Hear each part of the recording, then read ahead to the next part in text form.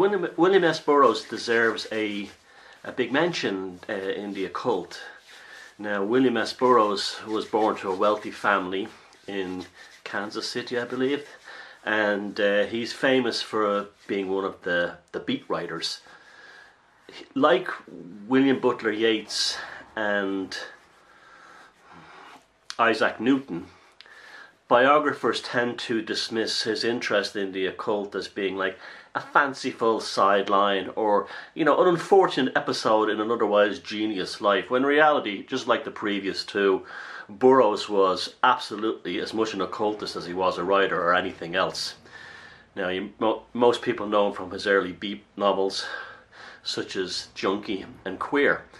And what is not known about him is what a magical innovator he was. In fact, he may have actually been the chaos magician before chaos magicians came along.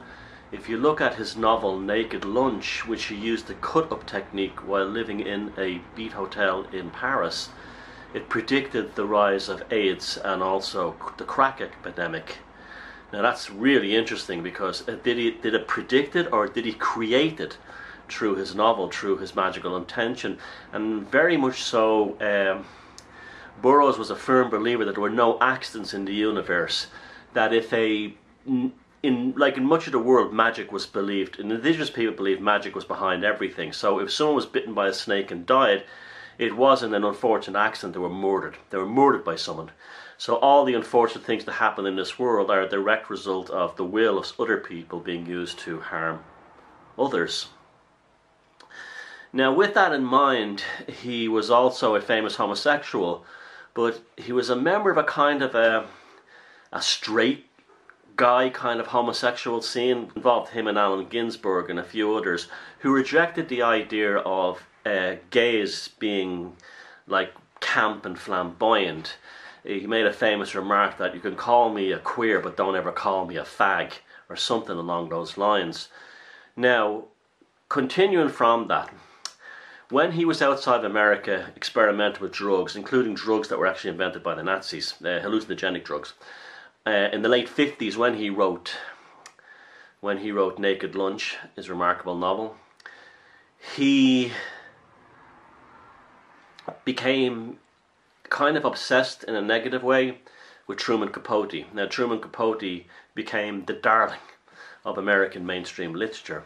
There was a kind of a class system. There was three of them: Norman Mailer, Gore Vidal, and Truman Capote, and they were sort of the mainstream darlings of the new literary movement, where the beat writers such as Ginsberg, Kerouac, and Burroughs were pushed outside that.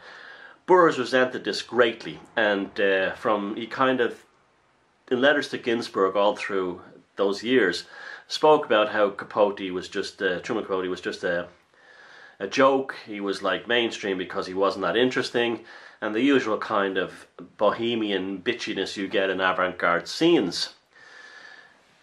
It came to light about 10 years ago when Burroughs' letters, which were held in an archive, came out, that he'd actually cursed Truman Capote. Truman Capote, his most successful book was In Cold Blood, which was kind of like a fictionalized fiction account of a gruesome murder that took place in Kansas, where a family of 4 were murdered by 2 people. While the trial was still going on, Capote went out there and wrote the book In Cold Blood, which became what Tom Wolfe named or termed porno violence. That it used graphic portrayals of violence in the same way that pornography uses graphic portrayals of sex in order to sell, to titillate people. And In Cold Blood, which is quite a good book, Capote documents the murders, the father's throat, etc., being cut slowly in quite gory detail, which was a new thing for those days, mid-60s now. Burroughs hated the book, and he even incited ideas that Capote had used the murders of these family members, these poor rural family members, to try and win himself a Pulitzer Prize, which actually he didn't win. So there was a letter found in the Burroughs archive, and in that letter It was called An Open Letter to Truman Capote, which was never mailed to me. It was a magical letter. And he basically trashed him and constantly cited a piece trashing Capote that was published in the English newspaper The Observer. And at the end he said, "You will never write another word of significance following In Cold Blood." Something like that.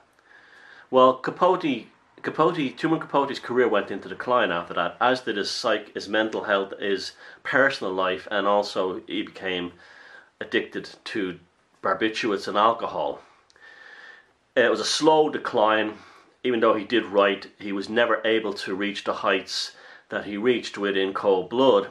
And when he died at age 59 of this lifestyle, whatever, in the last year of his life, he was railing against Burroughs, writing almost hysterical things about how Burroughs has no talent and all this kind of stuff.